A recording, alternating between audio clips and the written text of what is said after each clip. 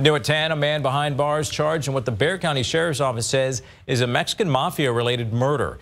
Garrett Berger live at the jail where that man is being held for the murder of 42-year-old Marcelino Deleon. So, Garrett, what do investigators think was behind this crime?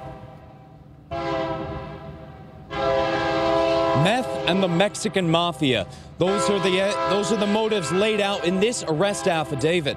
According to this, Marcelino Deleon, the victim, was involved in the Mexican Mafia in the past, but was saying that he was out.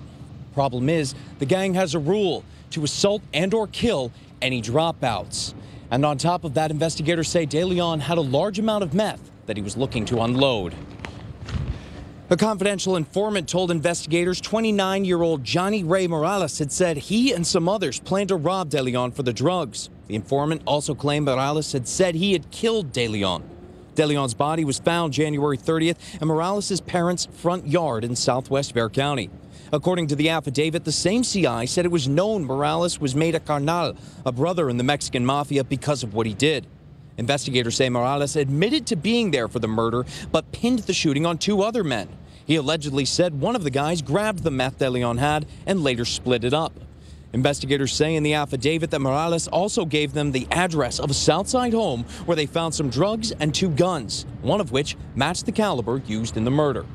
Tonight, Morales is behind bars here at the Bexar County Jail, charged on both the murder charge and also felon possession of a firearm.